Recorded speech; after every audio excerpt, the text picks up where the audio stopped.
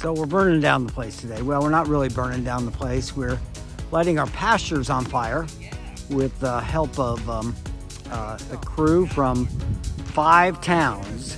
And this is instead of treating our fields with Roundup. We're doing a very natural kind of approach, which is to set the fields on fire. It's the right time of year to do that. And guys out here are doing a great job. It's really impressive. As you can see, it was a little wet today, but still we got the fire going and they're burning down the field.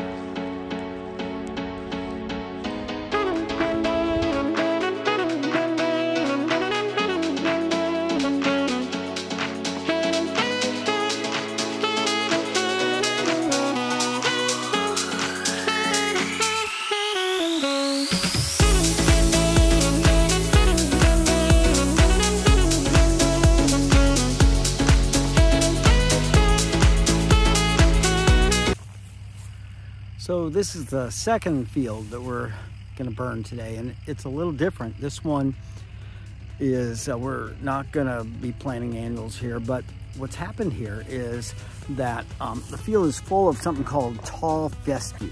And this was a, I'll show you down there. This field was planted as pasture about 4 or 5 years ago and did great, but the tall fescue kind of took over, became the dominant thing here. And so what our intention here is, and the cattle don't like it that much, so, you know, yeah, we're in the business of feeding them stuff they'd really like to eat. And so this field we're going to burn, and then we're going to, and what will happen is it will come back in a few weeks. It'll be in great condition, but we're also going to overseed it with our no-till drill with some other perennials, for instance, clover and a couple of other grasses. So this one is going to burn faster than the other one did, and it's a little bit of a different use of the prescribed burn.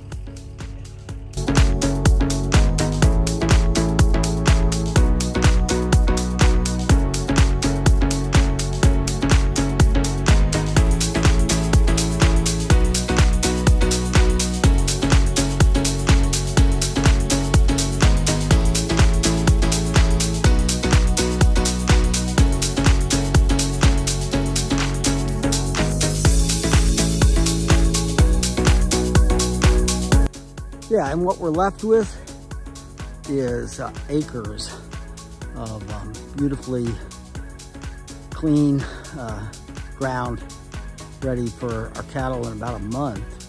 And I will be sure to post some videos of what this looks like over the summer and let you know the effect it has.